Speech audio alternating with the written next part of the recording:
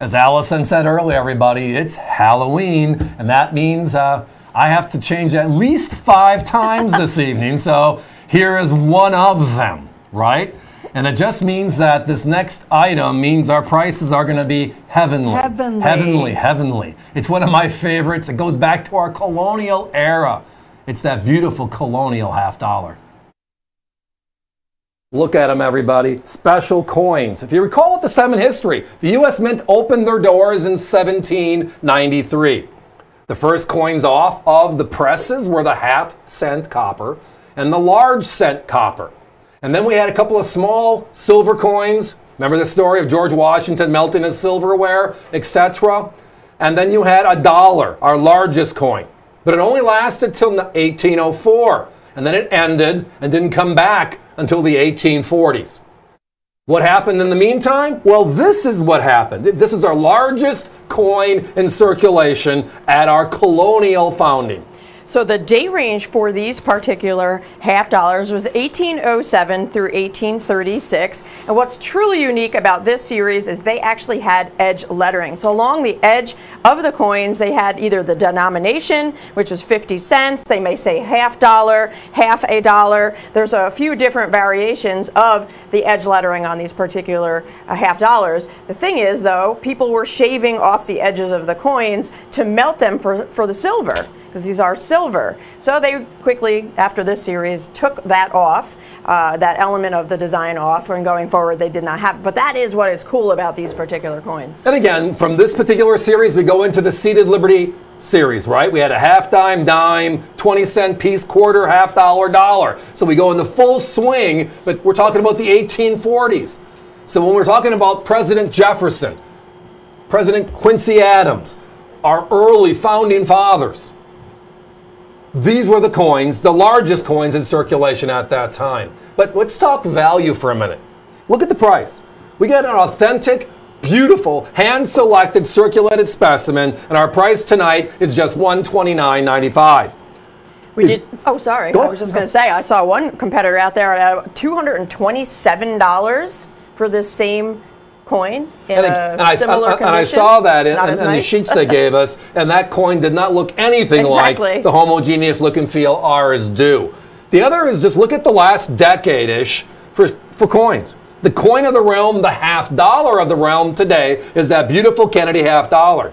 And since 1992, they've been making a silver version, 0.900 fine silver version, right? In 2012, the world shook when for the first time ever we were under 400,000 silver proof sets. And the $50 was the coin in that set. And today you can't touch that $50. That coin that's barely 10 years old for under 250 bucks. Today you can get 2 of these colonial era true Americana, rarer than rare, for $129.95. Literally made in the 1800s. Now, the average mintage figure for these is about $2 million per year. Just as a comparison, Steve was just referencing the Kennedy half. The first Kennedy half, 1964, the 90% silver, they made about just under $500 million coins that year. This series averages about $2 million per year, so you have an incredibly low mintage. You have 90% silver, $129.95. Competitions $225 to almost $230. Join us. This is history in your hands. It is. We talk about what coin did George Washington throw across the Potomac. Well, if it was a U.S. coin, most likely if it was a large one, it had to be that colonial $50, what they call the bust $50. Again, all of our coins are 1807 to 1836, as you referenced earlier, Allison. But the best part about it tonight is, if you want to buy more than one, I can probably do 5, 6, 7 different years. They only had one coin per year. They were only Philadelphia issues. But we can get you up to 5, 6, 7 different. So if you want to put together a series of beautiful, affordable coins, this is one of them. It's surprising how affordable a lot of these older coins are. But the other side of this is true. They're going to be hard to find. We kick out about 80% of all the coins we get in. They're overly worn around the edges. The obverse and reverse don't match in color. There's a big scratch somewhere that's obvious. Doesn't mean it's not a beautiful coin, but it's not going to meet the criteria we have. When we ship it, we want it to get to you, and we want you to keep it, which means we better do our job properly, which means we are very selective. And even with that, we're still, as you referenced earlier, almost $100 less than that of our competition. 905-1214, that is the item number. Join us online via the web. That's avccoins.com. All you have to do is enter that item number into the search bar, and you'll come right to here. Up to 5, up to 7 different. So if you join us with 2, you're going to get 2 different dates. We have 5 to 7 different dates. Think about it. It's the year 2023. The youngest coin in this series is 187 years old. Yeah, we're talking about almost 200, way older than I am, in reference to the flow of how this works. The other thing is just looking at this relative value, whether it's the Kennedys, the Walkers, even the Barbers. How few of these have you seen? And then look at the gaps in history. What happened in the 1860s? We had our Civil War, right? And whether it was copper, whether it was silver, whether it was gold, both the North and the South were melting everything they could get their hands on to help fulfill their own respective efforts, right? So any earlier issue U.S. coin, and these were all Philadelphia struck, by the way, as I referenced earlier, is like needles in a haystack. We were going to, if you recall, Allison, about 4 or 5 months ago, let's bring out a specific date. Let's bring out the 1835. Let's bring out the 1832.